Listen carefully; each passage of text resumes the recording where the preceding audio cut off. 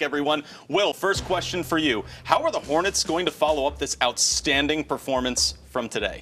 They might get some injury luck again, guys, just because of the fact that Brook Lopez went down today against Atlanta. They've won 2 against this Milwaukee club before. Of course, one when they basically sat everybody. They needed Nick Wilson and I to sign 10-day contracts to fill out a roster, but I like their chances on Tuesday night.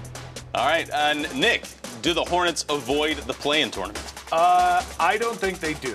They're just up against too much with all the injuries that they've had. The reality is now they've still got those injuries and they're trying to bring back everybody while chasing a playoff spot. It's too much to ask for a team who's also very young. I think I agree, but I like their chances if they're in that play-in dance. All right, Will, North Carolina yesterday, South Carolina today. Do you get excited about spring football seasons and spring games for teams? Absolutely not. It's the biggest tease all around.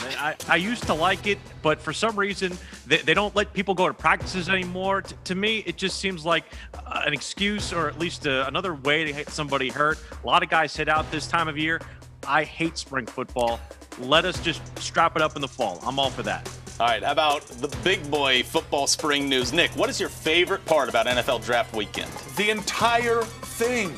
It's awesome. I'm one of those nerds. I will watch every single second of the NFL Draft. When they call somebody from Holy Cross in the 7th round, I'll be like, I knew he was going to do it.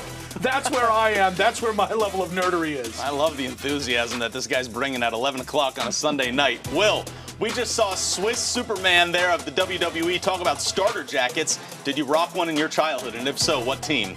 I didn't have a Hornets one, but I definitely had a Washington football team one growing up in just outside of D.C., but I saw guys with Hornets ones. I've tried to find these online. You cannot find it for like less than $100. It's impossible. All right, Nick, it is Oscars night. I need your favorite sports movie of all time. Bull Durham, shut it down.